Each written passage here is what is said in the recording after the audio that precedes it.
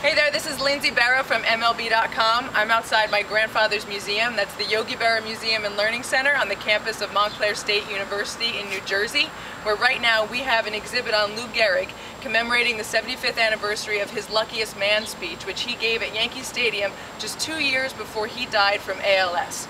Right now, to raise even more awareness for ALS, I am accepting the Team Frady's Ice Bucket Challenge from my good friend Steve Buckley at the Boston Herald on behalf of Gehrig and Catfish Hunter and Pete Frady's and everyone who has ever suffered from this disease. Now, I've got 2 ice buckets.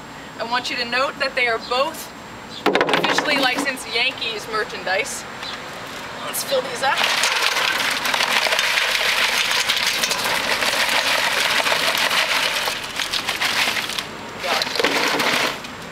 This first one is ceremonial.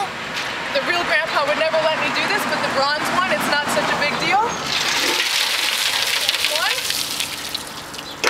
And this one, oh, I'm so excited, is for me.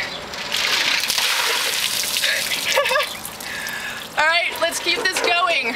Alyssa Ronick from ESPN, EJ Raddick from NHL Network, Stephanie Malillo from the CDC in Atlanta, and my brother Lawrence Berra of Parker House fame.